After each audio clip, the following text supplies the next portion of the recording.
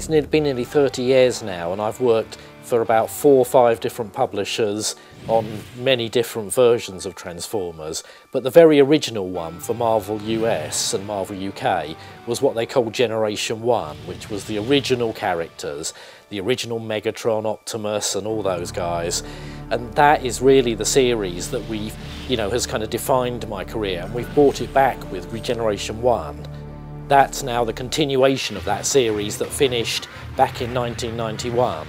Current publisher IDW has let us continue that on and take it up to issue 100 and finish it off. So in many ways that's sort of bookended my time on Transformers. I've moved a lot into TV animation and screenwriting. I'm working on a series at the moment called The Mad Hatter Chronicles, about a kid who jumps through a cinema screen to fight old movie villains. And that's really nice because as well as writing for that, I'm working as their sort of script supervisor and behind the scenes more. So I'm getting to know a lot more about the animation business.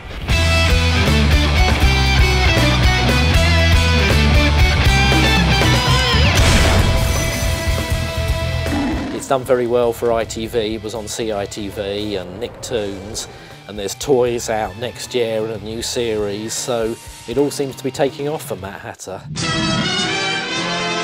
The first animated stuff I did was for the Beast Wars animated show back in the 90s, and since then I've worked on a few other things like X-Men Evolution and Dan Dare and Alien Racers and a few other cartoon shows, but Mad Hatter I think will be my biggest body of work, just because I've been involved pretty much since the thing started. Transformers!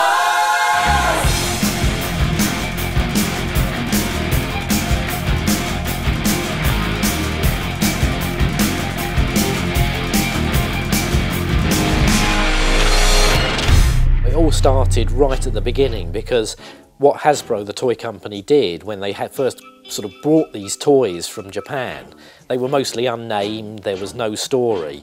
But this was kind of the era post-Star Wars, where everything had to have a big backstory. So they went to Marvel US, who'd taken their G.I. Joe toys and turned them into a comic and a TV show. And it was really Marvel US, a guy called Jim Shooter and then Bob Budiansky, who laid down all the sort of groundwork, the Autobots and the Decepticons, the Civil War. They really kind of founded everything, Cybertron. So, really I came in after that and just added layers to what they'd done and expanded it. And, once the animated movie dropped in, we kind of got to grips with all those kind of future characters and started dropping those into the story. Well, there was a strange thing at the time. We had the comic going and we had the cartoon series, and the two were quite different.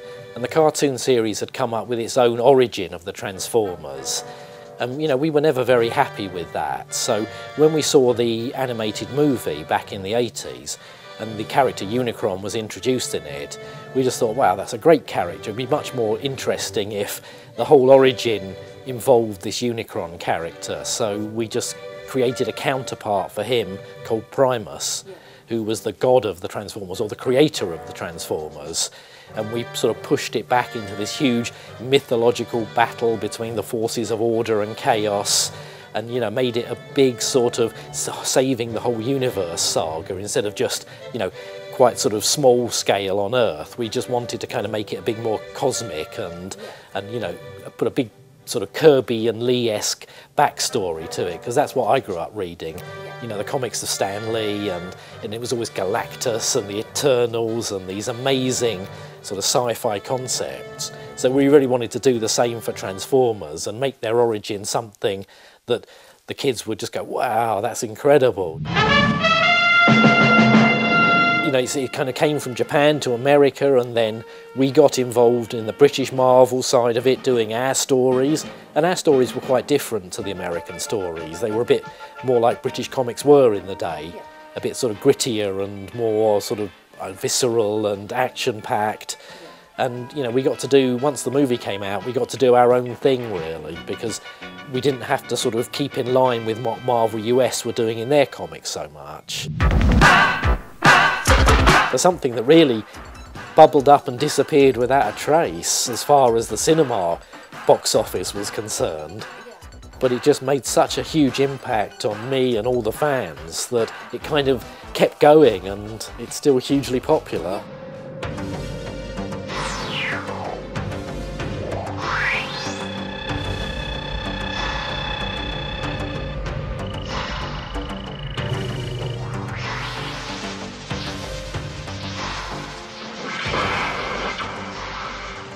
Behold, Galvatron. It was made between Marvel and Sunbow, and it looked like what we came to understand as manga and anime. But at the time, we really didn't have much exposure to that, so it really was a bit of an eye-popper, really, on the screen.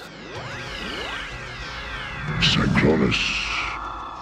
First of all, I mean, I never really bought him just as a sort of dumb character. In the cartoon show, he was just a kind of very dumb character.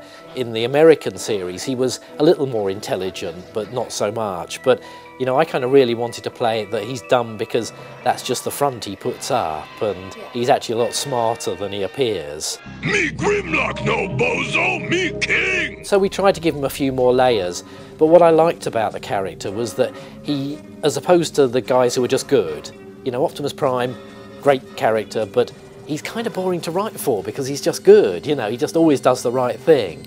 You know, Megatron, he's evil, bad guys are more fun. But Grimlock walks that line somewhere between them. He's neither quite, you know, heroic or evil. So he's continually sort of tested, if you like. And I just find those conflicted characters much more, you know, interesting to write. Yeah, I like to take a character that, you know, on the surface appears to be one thing, and then you sort of scrape away and you see that they're, oh no, they're a bit more like this, and oh, I didn't expect that, and you know, yeah, it's just nice to add layers to all these characters, because some of them were just very sort of boilerplate. They had a motto, a kind of character, a gimmick, a weapon, and you know, you could then sort of expand on that, and with Grimlock we just expanded quite a bit, and he became one of my personal favourites.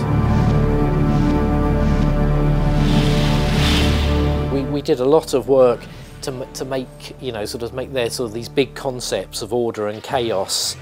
You know, I don't know whether it was the movie, I think it's the movie that calls him the Chaos Bringer, and we just thought, well, let's roll with that a little bit and you know, expand on that. And if, you know, like I say, we've got Primus over here who's order and Unicron is chaos, but you know, we did take a lot of that order and chaos thing and play it on and make it a bigger concept, and you know, that's very big in Regeneration 1 that we're writing at the moment.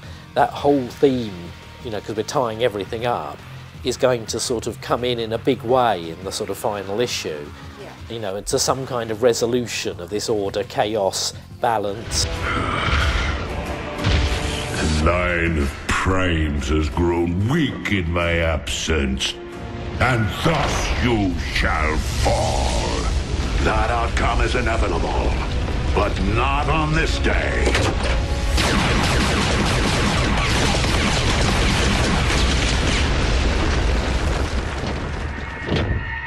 Getting inside the character, getting, you know, exploring the character, making them more than they just appear is always, you know, something I do as a writer. I try and, you know, get inside the character's head, you know, surprise people, put them in different situations, so, you know, they have to, you know, take what their character is and change it, adapt it and move it on. And you know, I think it's the underpinning of most stories. You know, you need your characters to move through an arc, you need them to evolve, and evolution is always a big thing in Transformers. You need them to evolve so they're not just sort of staying put as those characters, they're changing, becoming, you know, more interesting maybe. Dreamwave was a strange situation because on the one side Dreamwave were great. They really revitalised, you know, before the movies, before all the other stuff, they really kind of grabbed hold of that licence and rescued it from obscurity.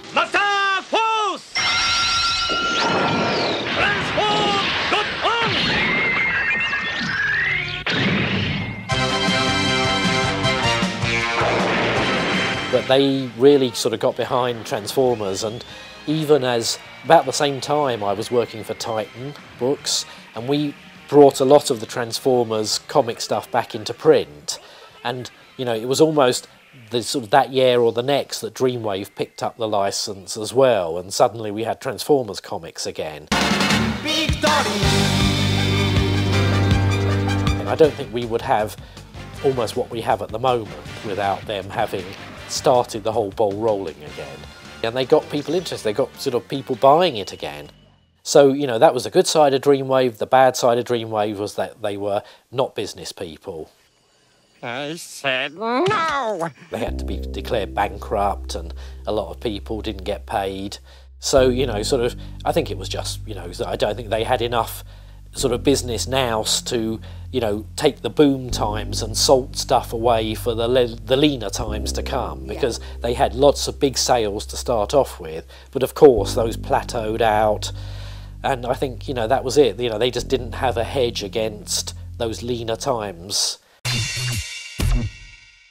But the good thing, again, we got out of it was that IDW picked up the licence, and they really were a proper company. So, you know, they took it and they obviously realised that it couldn't just be boom all the time. And, you know, they had a very much sound business plan. They brought me on board to sort of revamp their Generation 1. So yeah, and I got on really well and still get on very well with IDW. So, you know, it's you know, again, you know, it's a shame that Dreamwave, you know, sort of fumbled the ball, but IDW picked it up, and, you know, really they've now had the license for 8 years, something like that, and really, you know, they must be on the cusp, if they haven't already, of producing more Transformers comics than Marvel did. So, you know, they really have been, you know, the sort of, you know, a great company to work for.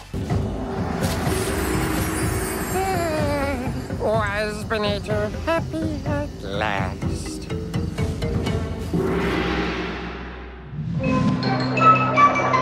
Back in 1991, we really had only 2 issues to wrap things up, so we had to leave a lot of things unfinished, storylines dangling, and we kind of rushed a conclusion. The whole thing with Regeneration 1 is it picked up after the old series, so we started with issue 81, because the old one finished at 80.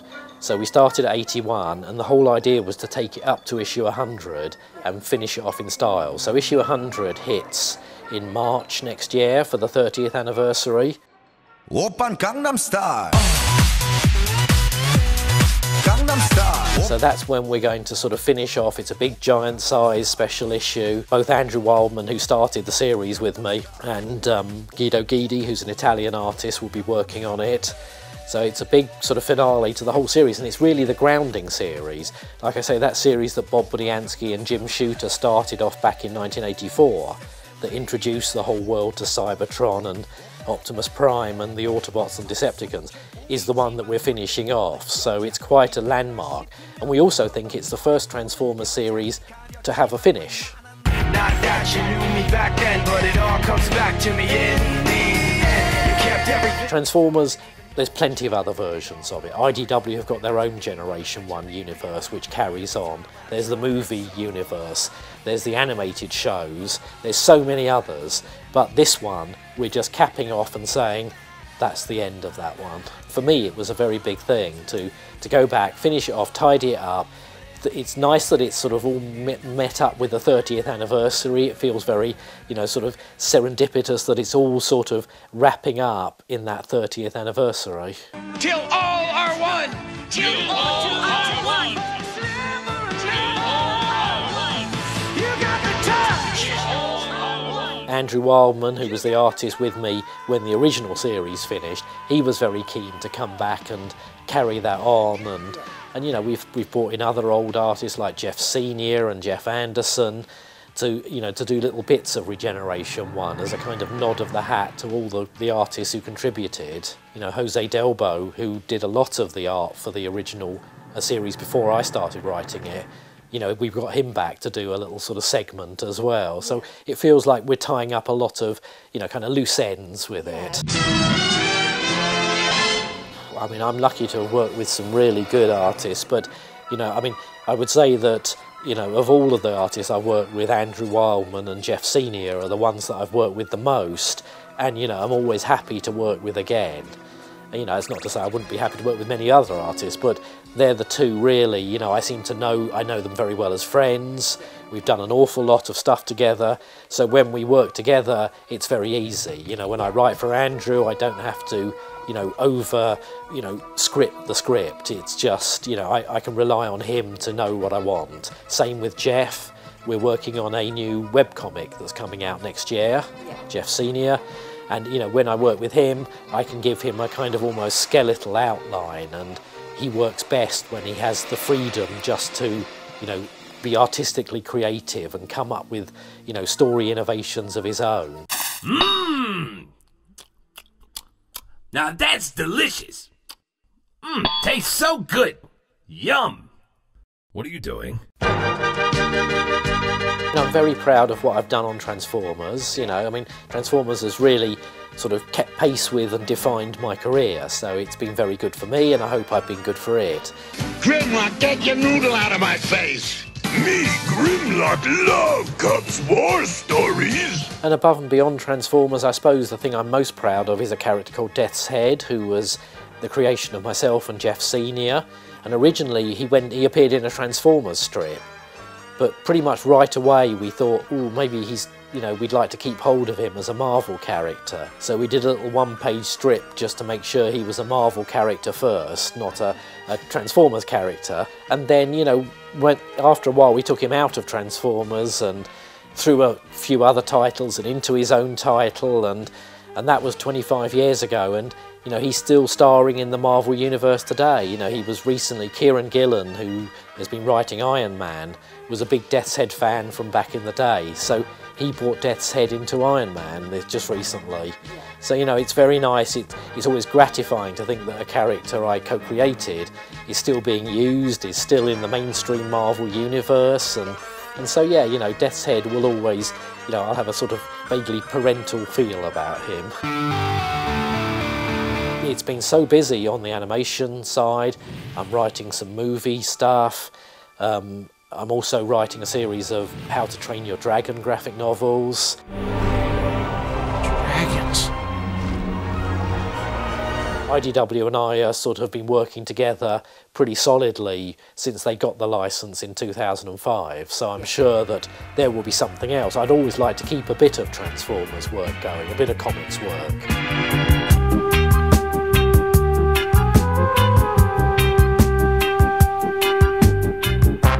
I was a child of the late 70s, early 80s, so that pretty much defined my musical taste. So punk, new wave, two-tone, electronic, you know, all that sort of stuff, I guess. And, you know, really I haven't strayed very far from that.